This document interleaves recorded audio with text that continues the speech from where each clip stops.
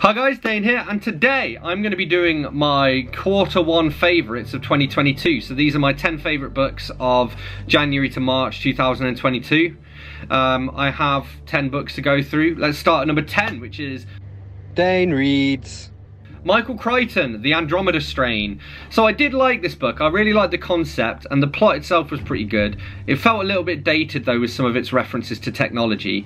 It's basically about like a satellite comes down, and we learn that basically the satellite, while it's in space, it means that like microorganisms and all of that stuff can evolve, and we basically get this like space disease, and then we follow the attempts to stop it from spreading. So yeah. At 9 we have Brian Herbert and Kevin J. Anderson, The Butlerian Jihad. So this is one of the June stories, and this basically focuses on the war between men and machines.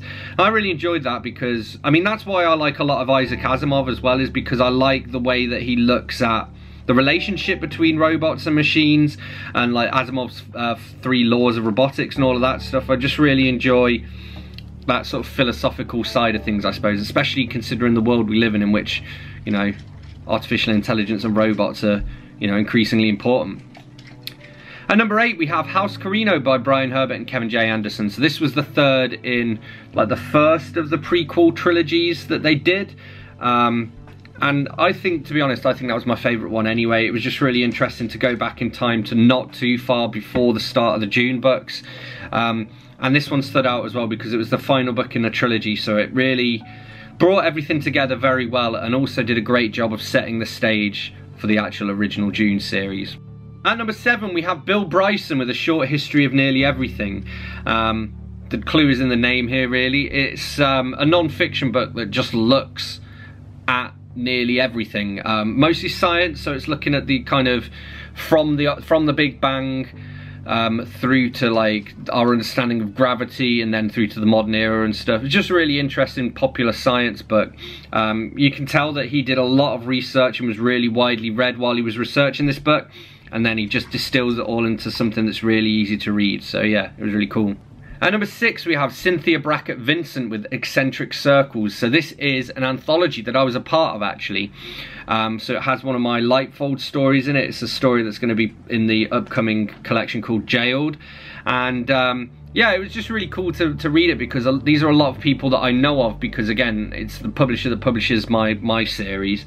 So I've kind of come across a lot of these authors but never really read any of their stuff before, and it was actually just really well done as well. I actually did a full review of it. I'll link below to any reviews that I did of any of these books that I'm talking about. At number 5 we have The Cardturner by Sachar. So this is basically about bridge, and there are literally sections of this book where it teaches you how bridge works and how it's played.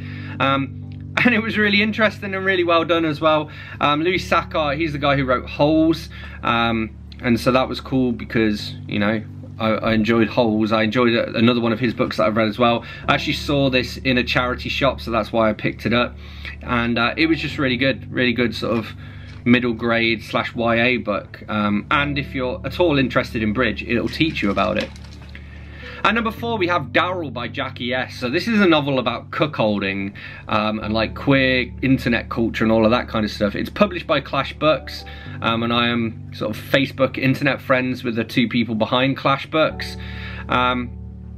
And it was just so well written, really well done. It's a debut novel, and it didn't read like a debut novel, but it's like got a lot of social commentary and that kind of stuff in it as well, and that for me just made it a really fascinating read. It's edgy as well, and I do like a good edgy read. At number 3 we have Billy Summers by Stephen King. So this is a book about a guy who is an assassin for hire basically, but he only takes on jobs where he feels like he's doing some good, like he only wants to assassinate bad guys, and this is kind of his last job, and King even plays around with the idea of the last job, so that was quite cool as well. At number 2 we have Alias Grace by Margaret Atwood. So this is historical fiction about a notorious Canadian female murderess from the late 1800s. I'm not sure exactly how much of it is like proven fact. I think quite a bit of it was probably conjecture, and there was also like a weird, almost like supernatural plot line to it, which just came out of nowhere. I didn't really enjoy that. But the rest of it was super well written. It reminded me of things like In Cold Blood, The Moonstone by Wilkie Collins, just all of these great crime reads, and yeah, it itched my proverbial spot. And at number 1 we have Rosemary's Baby by Ira Levin. So it's like a classic horror novel. It's also been turned into a classic movie as well, which I watched shortly afterwards. I can't remember who was in it now. Somebody famous. Hey Google, who starred in Rosemary's Baby? Rosemary's Baby has a cast of 57 actors. Here are the first 3: Mia Farrow, John Cassavetes, and Sharon Tate. Mia Farrow, not MIA. That's the singer-songwriter is MIA.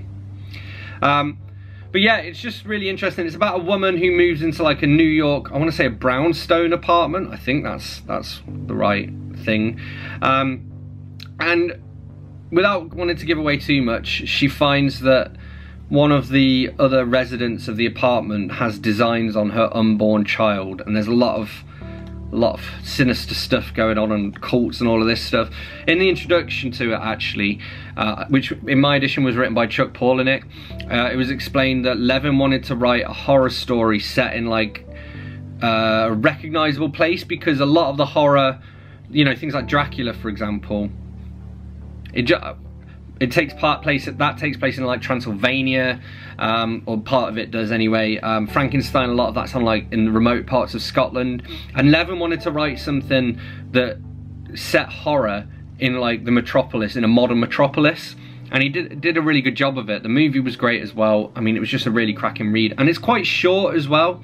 So it kind of had everything going for it. It definitely left me wanting more, but at the same time I think it told the story enough. It didn't feel as though it was too short, and actually any longer would have been to do a disservice of it, because it would have just been stretching it out unnecessarily, I think. So there we have it. Those are my 10 favourite books of Q1 of 2022. I'd love to hear what books made your list, and also feel free to let me know in the comments if you've read any of these books, and if so, what you thought of them.